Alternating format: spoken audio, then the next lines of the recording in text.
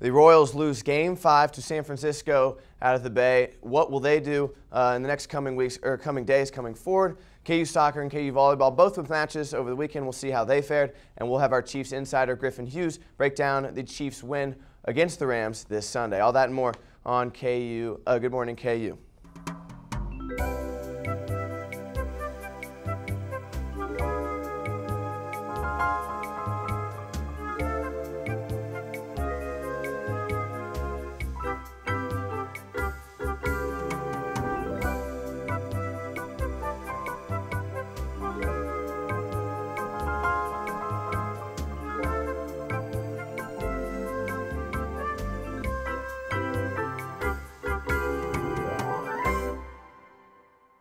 Kansas City fans are feeling a little blue this morning and not in the royal good way. Welcome into Good Morning KU. I'm Jackson Long. Thanks for joining us. Last night, the Y'alls dropped Game 5 in San Francisco and now trail in the series 3-2. Shields here in a bit of a jam, bottom of the fourth. Brandon Crawford at the plate for the Giants. He had an earlier RBI to put the team up 1-0. It's now a 2-out base hit to center. Dyson can't field it cleanly, and around comes Pablo Sandoval to push the lead to 2. Wade Davis in to clean up a little bit of a mess left by Calvin Herrera. Davis hasn't let up a home run all season, and it's just inches away. It's right at the top of the wall. Juan Perez comes around through with a pinch hit double. 2 more runs score on the play as the Giants cushion their lead, but all they really needed was one. Madison Bumgarner was absolutely nails once again, a thorn in the Royals' side in both Game 1 and now here in Game 5. He throws a complete game shutout. Giants win 5-0 and own a series lead 3-2. Royals get Game 6 and possibly a Game 7 at the K. That's Tuesday and Wednesday. Ned Yost, always an optimist. We're going back to our home crowd. The place is going to be absolutely crazy. We feel good about our matchups. You know, we've got to walk the tightrope now without a net, you know, but our guys are, you know, our guys aren't afraid of walking the tightrope without a net. You know, we fall off and we're dead. But we win Tuesday, nobody's got a net. It's going to be winner take all. Tuesday's matchup will likely feature Jordana Ventura against Jake Peavy. If Game 7 is needed, it would be Jeremy Guthrie versus Tim Hudson. A quick note, those were the 2 matchups, Games 2 and 3 of this series that the Royals have won. Friday night was senior night for Kansas soccer team, one of the most accomplished groups in school history. Jayhawks needed nearly all of the 90 minutes to win this one. Liana Salazar scored her second goal of the match in the 86th minute to take a 2-1 lead. Jayhawks outshot the Cyclones 35-10, and the team will head down to Oklahoma to match up against the Sooners in the regular season finale before the Big 12 tournament. KU volleyball action now this Saturday against Texas Tech. The Jayhawks get the sweep of the Red Raiders. There you see 25-14, 25-19, and 25-20. Senior Chelsea Albers, 7 blocks, 10 kills in the match. Kansas improves to 16-6, 4-4 in the Big 12 play. Up next, the team heads to Fort Worth to take on TCU this Saturday. The Kansas City Chiefs get another big win Sunday against the St. Louis Rams. We now welcome in our Chiefs insider, Griffin Hughes. Always happy to have you. Always happy to be here. Let's take a look at some of the highlights from the game Sunday. It was 10-7 at the break, and then Niall Davis goes 99 yards coast to coast to start the second half. Griffin, how big was this play for the Chiefs? Well, to start the second half, it was a huge momentum swing, and you see Niall Davis, what he does there. Great vision finding the hole, slippery, and then he just is able to turn it on. Not the speed that Jamal Charles has, but the vision, the ability to find the hole, and he does what he does best, is be a utility player, step up. He's got 4 touchdowns this year. Charles carried it 13 times in this game for 73 yards. None more impressive than this run right here. This is a vintage Jamal Charles run, just hitting right through the hole, using his speed and his power to get right through. This is what you want to see if you're the Chiefs from Jamal Charles. And back to the hammer again. It's Davis from 3 yards out, and it's officially a route 34-7. Chiefs as they get above 500 for the first time this season. Now, Griffin, we saw a bunch of offense and special teams there in the highlights, but how big was the defense on Sunday? Well, the defense kind of spoke for itself in its own way. 200 yards of total offense they gave up. They had 7 sacks, 3 of them by Justin Houston, who, by the way, leads the NFL with 10 sacks. I mean, this is a defense that is getting better and better every week, and it's vintage Andy Reid about going into the bye week, struggling, coming out, and it's like he has a new team. And the defense is how you show that and how good they've been in these last 2 games. This is the exact defense the Chiefs need if they're planning on making the playoffs. You mentioned Andy Reid after a bye week. Incredible, has a fantastic record coming out of the break. You saw it against San Diego 2 weeks ago, and the play has continued well against St. Louis, who actually beat Seattle the week before. Now it's Jets, Buffalo, and then that Seattle squad. That's a Monday or Sunday night game, and then Oakland in the next 4 weeks for the Chiefs. Where do you see, with the Chiefs currently at 4-3, where do you see them in about a month from now?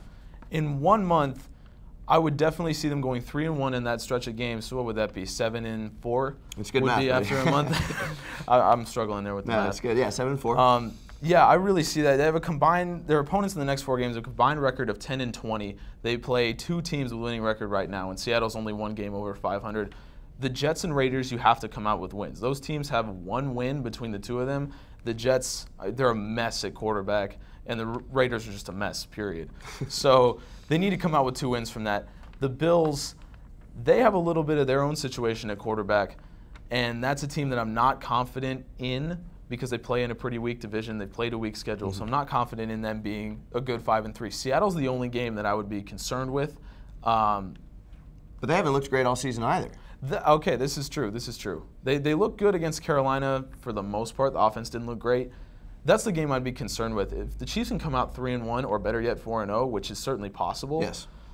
That's going to be a huge, huge momentum swing for them in terms of getting the division because the Chargers we're now seeing have some clear weaknesses. Yes, the Chargers really kind of blown out too against the Broncos on Thursday. That's our Chiefs insider, Griffin Hughes. Dynamite as usual. We will be back after a quick break. Stay tuned.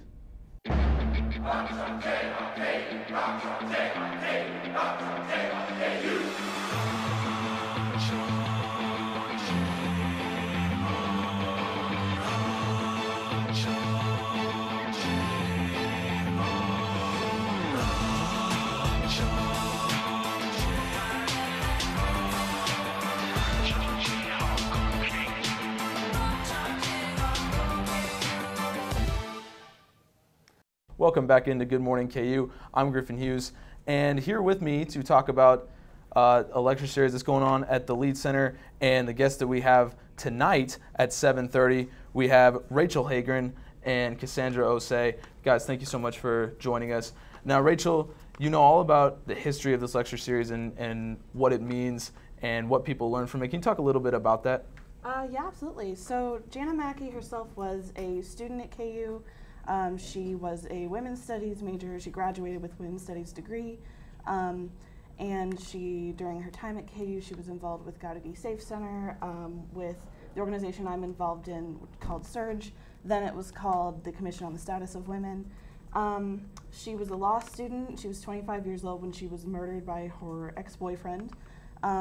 This is something that I think really rocked the community. It was a big tragedy. And out of it, with the help of her parents and different community members, has come the Jana Mackey Lecture Series as a part of a bigger campaign called the Jana's Campaign. But the lecture series is here at KU every year during October. We'll invite a speaker to talk about domestic violence in a broader context, and especially trying to give an idea of what we can do, all of us as students, not just highly involved students, but everyone, what we can do to help combat domestic violence. Very nice. How long has that been going on? Oh, I don't know. Do you know? I think about 7 or 6 years. All right, okay. Now, Cassandra, the speaker tonight is Melissa Harris Perry. She is the host of MSNBC's Melissa Harris Perry. She's also the founding director of the Anna Julia Cooper Center, so she's coming in tonight. Talk a little bit about her and what she's going to talk about tonight. Yeah, Melissa Harris Perry is a full professor at Wake Forest University. She used to be a professor at Tulane University. As you said, she has her own show on MSNBC, and she's in the discipline of political science, but her work focuses on women's issues, particularly women of color. And I think her lecture tonight is notable because it speaks about sexual assault, but as a person who experienced sexual assault herself, she will be speaking towards the intersections of sexual assault women of color's issues and invisibility of those women. So she is also the author of 2 books on, like you said, African American and gender studies, as well as some stereotypes. Is that going to be a big subject that she's going to talk about, and how that would play into a domestic violence situation, some of the stereotypes of African American and women? I believe so, because especially with women of color, their issues regarding sexual assault are hidden. So a stereotype could be, oh, as a community, Black women don't face sexual assault, or Asian women don't face sexual assault, or Indigenous women don't face sexual assault, but amongst those communities, they tend to have the highest rate of sexual assault. And so putting that out there, making it more visible, I think will be a huge topic of discussion in her lecture. So let's finally touch on the timing of the lecture. Why is this date, October 27th, just the time of the lecture, why is that significant to the content, the domestic violence? Why is the timing significant? Well, you know, October is Domestic Violence Awareness Month, so just trying to have those conversations now. We need to have them at some point, and you know, this is an appropriate time that's been chosen. Especially considering what has been going on campus. Yeah. I think it adds to the conversation and pushes the conversation forward. All right, well, once again, Melissa Harris-Perry tonight at the Lead Center at 7:30. Rachel, Cassandra, thank you so much for joining us. Thank you. And coming up next, we've got Gabby Naylor, who's with Sean Jones to talk about the KU Dance Marathon, so stay with us. Okay. Welcome back. I'm Gabby Naylor, and I'm here with Sean Jones of KU Dance Marathon. Welcome, Sean. Hi, thanks for having me. Good. So Saturday we had the big KU Dance Marathon event here in the Union. Tell me about it. How'd it go? Well, it went pretty great. We raised over $63,000, which is the best we've ever done. So hats off to our sponsors and all the students who came out to support Children's Miracle Network, specifically KU Pediatrics. So we're basically raising money for KU. Cool. Were those kids that we were raising money here, how were they on Saturday? Were they here? We had about 20 families come out, which was great. So a lot of the students got to see directly who we impacted, and the kids had a great time as always. They got to meet a lot of different organizations. The KU soccer team came out, Big J came, Baby J as well, and also just getting to meet with the students was a great opportunity for the kids. That's really cool. So tell me exactly how the event was structured. I know it went from 10 to 10, but give me some more details. Yeah, it's a 10 for 10, or 10 to 10, so it's a 12-hour event where we stand on our feet, basically symbolizing we stand for the kids who can't. And so you also wear a hospital bracelet, which we cut off at the end. Well, the kids get to cut off us at the end of the marathon, basically to say, you're done with your fight to stand, but we are not done. So hopefully one day that they can cut off theirs and never look back. Yeah, I was there right for that last closing ceremony, and I think that it broke me down a little bit. I'm not going to lie. Yeah, I loved it. definitely. So how would someone get involved moving forward with KU Dance Marathon? Well, we're always looking for people to help us with our leadership. So executive director applications are actually due this Friday, so Halloween. Just go to kudm.org, and you can sign up there for other steering positions or committee positions. Look out for those also to become live on kudm.org. Cool. All right. That's really exciting. Again, we have Sean Jones, the Sierra of KU Dance Marathon. And right after this break, we'll be back with the weather and the news. Where you go to college makes a statement about you. This place will become a part of you, your identity for life.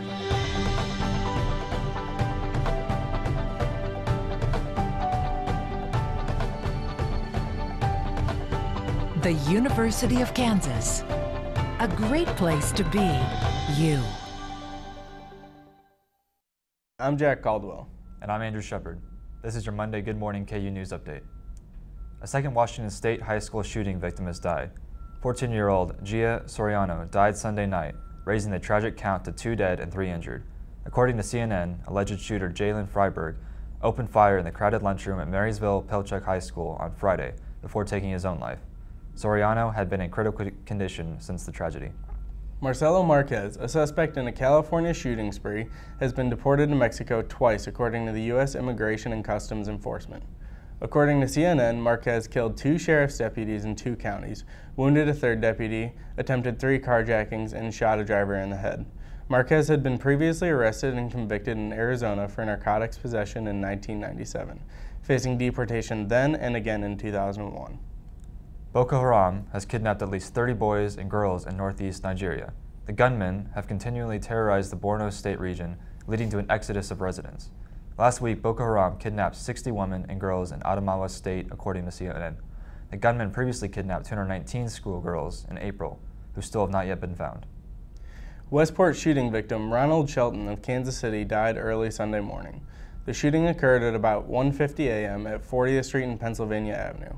The 39-year-old Shelton was not the only victim, as another man was shot in the arm, but is expected to survive. According to the Kansas City Star, the tragedy began in an argument followed by a shooting. While Royals and Giants fans are celebrating the excitement and drama of the World Series, St. Louis fans are mourning the loss of one of the Cardinals' top young players. In the middle of Game 5 last night, MLB officials announced that 22-year-old Oscar Taveras had been killed in a car accident. Taveras had played in the NL Championship Series just 2 weeks ago and was home in the Dominican Republic where the accident occurred.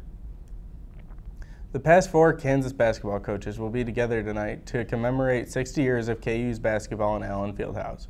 Ted Owens, Larry Brown, Roy Williams, and Bill Self will gather on Naismith Court to celebrate college basketball's most historic venue. According to the UDK, ESPN college basketball analyst Jay Billis will serve as the master of ceremony. The event is sold out. And that'll wrap it up for today's news update. Stick around for after the break. Griffin and Lane will be back with the weather. Talk about the weather. Lane, it looks like a pretty good day today. How's it today? Hey Griffin, actually it's really nice out this morning. It's a little bit cloudy, as you might be able to tell here, but it's about 66 degrees this morning. It should be constant temperatures throughout the rest of the week, and specifically for tomorrow for Game 6 of the World Series, should be about 66 degrees, partly cloudy as well for the first pitch. Possibly the most important sporting event in Kansas City history. I don't know. I'm not the one to talk about that. How are we looking for the rest of the week in terms of clouds, temperature? What are we looking at? It's going to be pretty constant the rest of the week, about high 50s, low 60s. Should be about partly cloudy, a little bit sunny. We don't have a chance of rain until about Sunday, so it should be nice this entire week. All right, awesome. Lane, thank you so much for joining us. And ladies and gentlemen, thank you for tuning in to Good Morning KU. Join us again tomorrow where we'll have an all-new show. Thanks again. Have a great day.